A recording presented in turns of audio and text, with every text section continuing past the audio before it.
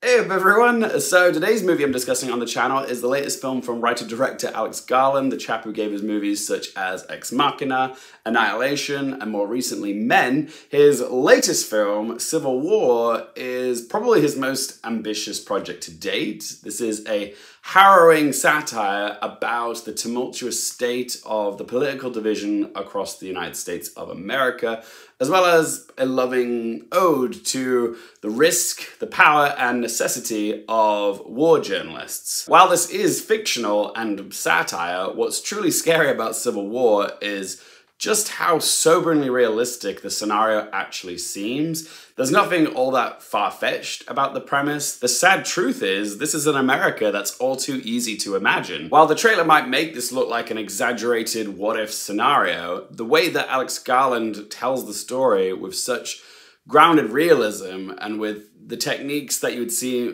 more akin to a docudrama series than an action movie just makes it feel so plausible. There were shots in the beginning of the film where I legit couldn't tell if it was real-life stock footage that Alex Garland repurposed or if it was footage that he shot himself. Okay, the social commentary of this film cuts deep. I left this film feeling impacted by it, and I'm not even American. When it comes to the plot, Alex Garland is actually quite sparing with the exposition as to what actually caused the Civil War, but what we do know is that Texas and California have secessioned away from the United States, and now these Western forces rebels are advancing on Washington, D.C. to try and assassinate the president, who's played in this film by Nick Offerman. And we follow four war journalists played by Kirsten Dunst, Wagner Moura, Stephen McKinley Henderson, and Cailee Spaeney as they embark on a journey to the capital to document the historic event. But yeah, this film is told from the point of view of the journalists, particularly Jessie, who's played by Cailee Spaeney. She's a young, aspiring but naive war photographer who discovers she gets in way over her head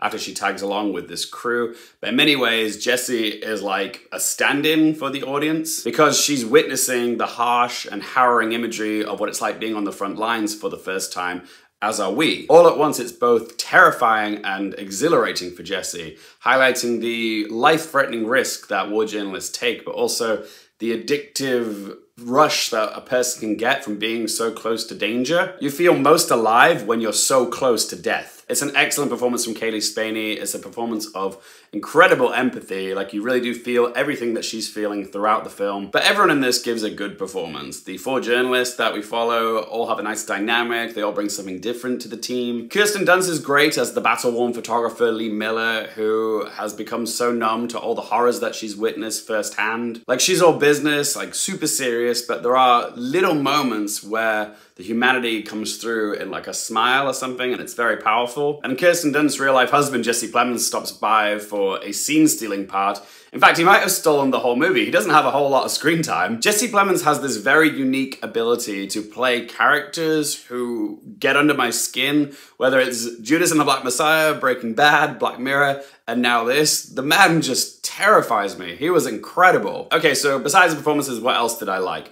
Well, as a director, I think Alex Garland used his budget very effectively. Civil War is apparently the most expensive A24 movie to date, with a reported budget of $75 million. To put that into context, the next most expensive A24 movie is Beau is Afraid with $35 million. So yeah, more than double that. But what I really love about Garland's films is that he really likes to create a lived-in world, and he really prioritizes practicality over CGI. Like, there is CGI in this film, particularly in the last third of the film with the attack on Washington, but I appreciate that Garland will only use CGI when it's absolutely necessary. If he can do it for real, he'll do it. Which is why in this day and age, when it's so much easier to create a highway littered with burnt out cars, you know, on a green screen or a soundstage, this film does it for real. Like, you can tell the difference, okay, when the car is weaving in and out of all these burnt up, discarded cars, okay? It feels authentic and real. It just adds this tangible quality that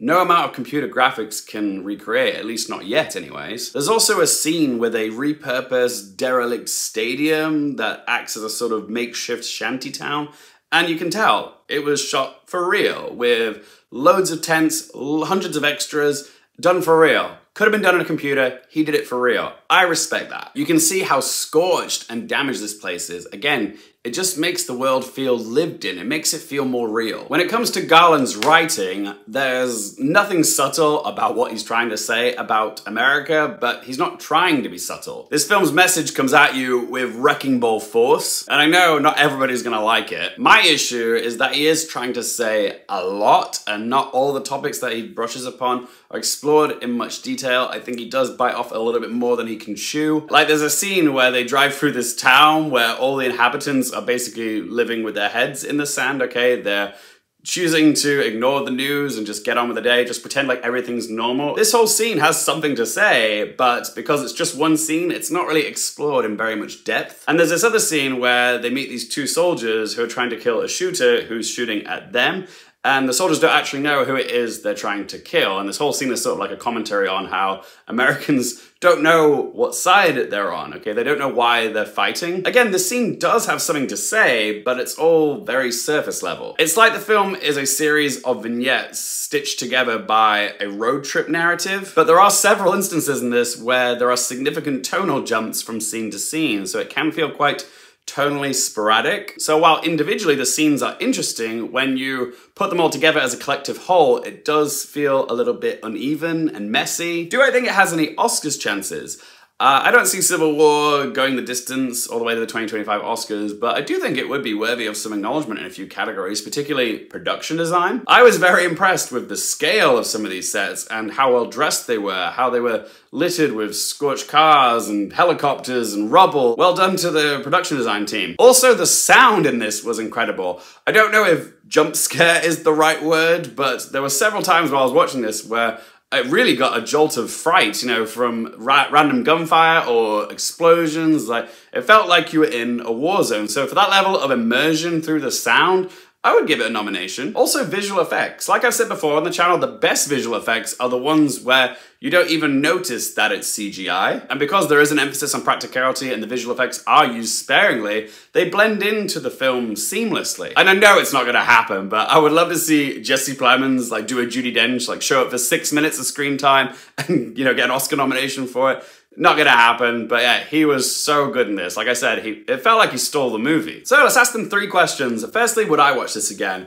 Yeah, I would. Although I do think I would need to be in the right mood to watch this movie. But yeah, I could see myself watching this again. Question 2, do I recommend it for you guys? Ooh, who do I recommend this film for? That's the thing, I know it's bound to be polarizing because it is provocative. It's a film that's made intentionally to provoke a reaction. I'm trying to think of some films I can compare it to, but honestly, Civil War feels closer to the likes of a documentary like 20 Days in Mariupol than it does a satirical popcorn flick like The Purge or The Hunt.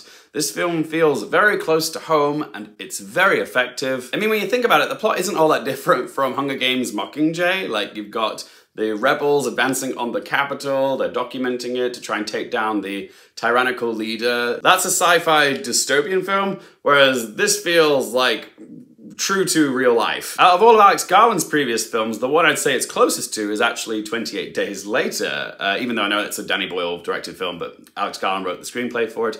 But yeah, they are similar because they're both road trip movies which take place during a uprising of sorts. They're both big in scale, but it's also very intimate because it's a character study more than anything. Everybody in this gives a good performance, it's beautifully shot, and the message does sink in. So if it sounds interesting to you, yeah, do go check it out. Seeing it in a cinema definitely was a plus for me, particularly in the action-packed finale of the film. And third question, what score to give it out of 10? Civil War might be a hypothetical look at a potential America, but it does feel all too real. It's a film that's saying a lot, perhaps too much, because there are times where it did feel a bit messy, but the film did have an impact on me, okay? It stirred me, it rattled me, it made me feel anxious as I watched it. I thought it was very poignant and thought-provoking. So I'm going to give Civil War a score of 7 out of 10. But as always, guys, it's just one bloke's opinion. I would love to hear from you. What did you make of Civil War? What you have to say, let me know in the comment section down below. If you have enjoyed this video, help me out by hitting the little thumbs up button. Really helps the algorithm. If you want more movie, TV, and Oscars-related content, don't forget to click subscribe. And as always, thank you guys so much for watching. For more things related to movies, TV, the Oscars, and popcorn culture, I'm Luke Harefield, and I'll see you next time.